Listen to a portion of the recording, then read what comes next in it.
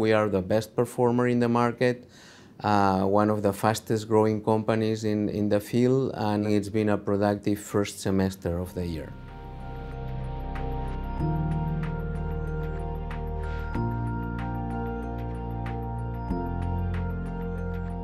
It's been a good start of the year. I would remark during this first semester we have progressed on our organic model. We've been growing almost double digit. One more year, we are now more than 20 years growing almost double digit, improving margins, piling cash, generating operational cash flow, and the organic business it's doing well. We are growing in our most important markets: Germany, Spain, Netherlands. All the products are showing healthy growth. So I would say the baseline business, it's solid, performing well. Had a good first half of the year. We had sales of 50.5 million. That was up 9% in constant currency from the prior year. We showed good growth across the whole portfolio, as Manuel's been talking about, but particularly in Pollenex Quattro, Pollenex and Venomil, our bee and wasp venom product.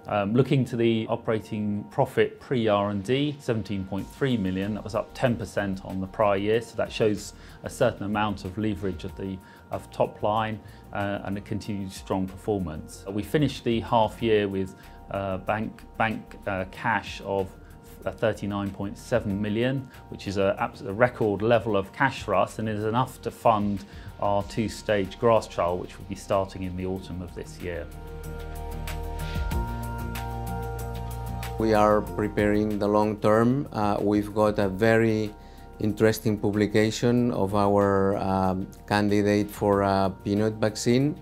That's a totally new technology. It's revolutionary. Now it's been published in a highly regarded journal of clinical allergy and immunology, the JACI, where we show all the details. So if anybody is interested, it can show how the study was conducted, what the results were, and were quite impressive, to be honest. So the group of murines that were treated with our vaccine with only one injection showed full protection. And not only that, but also we showed during this preclinical model that it was a very safe vaccine. So zero adverse events, very hypoallergenic. That's the best scenario for a vaccine for an allergen as aggressive as peanuts. Furthermore, we have progressed on the industrial model. We have designed a manufacturing model that now has been GMP'd.